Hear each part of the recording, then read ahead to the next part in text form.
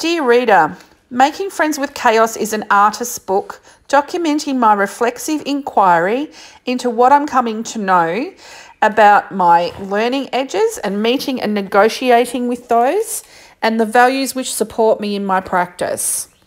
After making a map which took up my whole dining room of all of the data that I had collected across the year, I decided to cluster my data into some key discussion points around my relationship with space, my relationship with people, and my relationship with myself as a practitioner. There is my map there.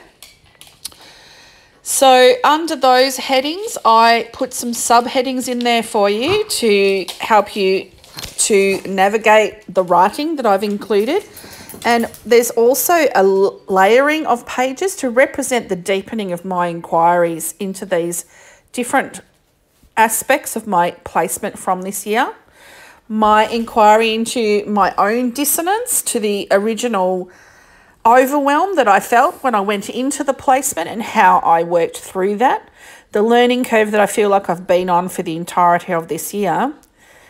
And some of the important experiences along the way, which were how I met and negotiated with my learning edges and relied on the MIECAT values, as everything else was stripped away, working with neurodiverse people with such differing needs from person to person and group to group.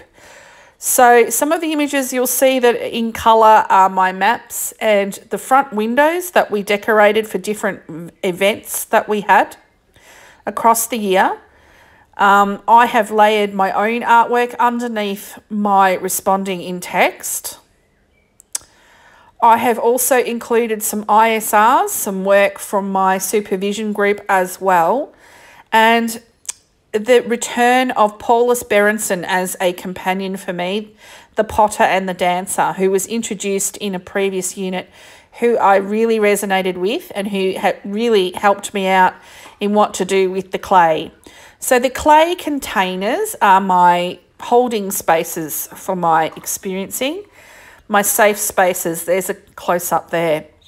And they are multimodal in that they contain little souvenirs of all of those experiences and those journeys that I've been on.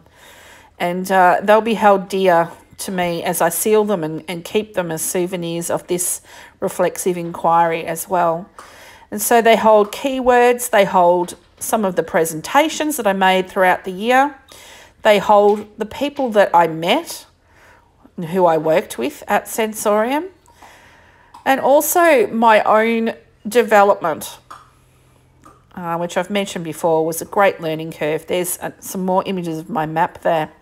So in lieu of me showing this to you in person and actually showing you the artifacts, I thought I would just give a brief introduction and tell you why I chose the modes that I did. I feel like I've including my woolly stuff, the elements of myself and the ones that really spoke to me the strongest when I was considering what to use and how to explore. But also my process of inquiry, which I feel is what I want to show with this artist book.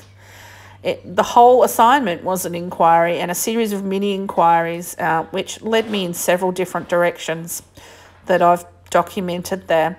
And also my final thoughts on moving from student to practitioner that we covered in supervision there. So there's a wide list of things included in that reference list that's at the back there. I hope you enjoy reading it, and I enjoyed making it. Thank you.